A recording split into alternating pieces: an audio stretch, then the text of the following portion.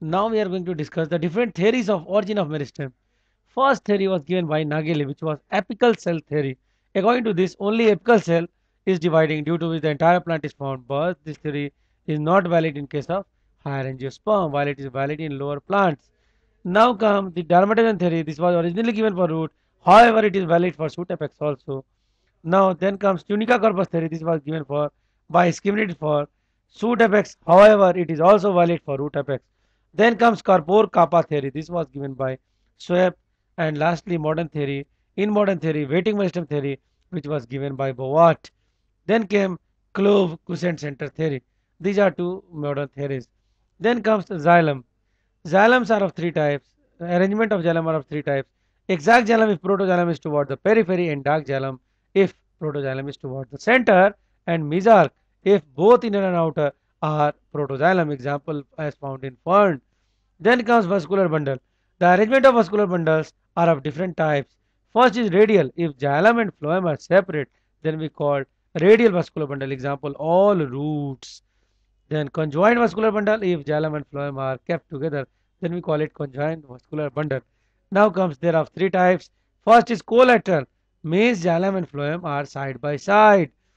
Second is bicollateral, if xylem is surrounded on both sides by phloem, and double layer of vascular cambium is found. Example in cucurbits.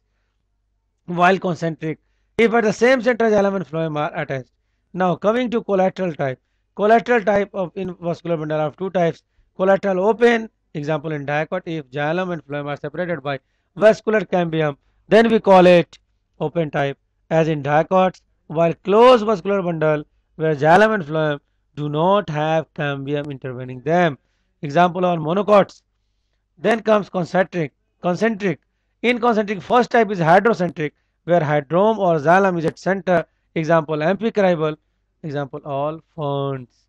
And other is leptocentric or amphi-vessel, where phloem is surrounded around by xylem. Example, Dracaena stems. Now coming to TS of root. The basic difference between TS of dicot and monocot root lies in dicot we are having diarch to hexarch xylem, while polyarch is found in monocots. Small pith is there in dicot, while large pith is there in monocot.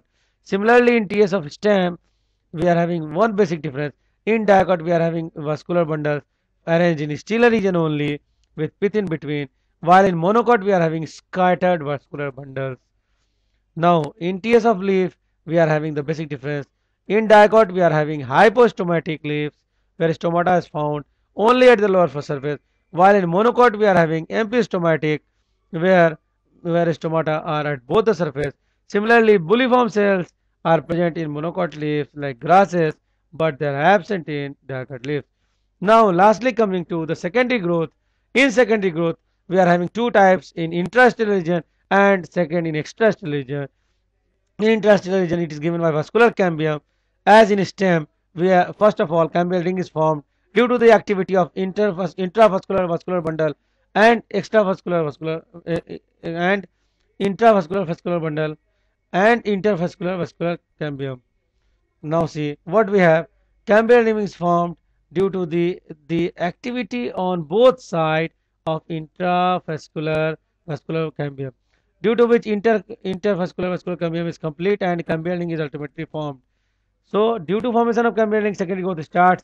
Inside we secondary xylem is formed, and outer to it secondary phloem is formed. So ultimately pith is vanished, and we are having the secondary growth. In spring season we are having a lot of xylem growth, while in autumn season we are having very less growth. Hence distinct cambial rings are formed. These are known as annual rings. The spring wood is lighter, while autumn wood is darker in color. Hence alternate rings are formed, while the pith and primary xylem are completely vanished.